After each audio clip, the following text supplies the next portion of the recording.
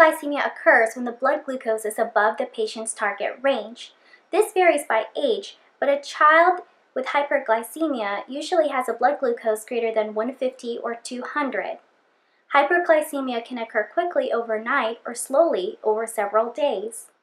Causes include too much food, too little insulin, illness, or stress. Symptoms include increased thirst, increased urination, fatigue or weakness, loss of appetite, and nausea. Severe signs that may indicate diabetic ketoacidosis include vomiting, labored breathing, severe dehydration related to the increased urination, fruity breath, and ketones in the urine. If the child has 2 or more blood sugars over 400 in a row, then the parent should contact their physician. They may be advised to check the urine for ketones, exercise or go for a walk, drink extra water or sugar-free fluids, or try a small dose of rapid-acting insulin.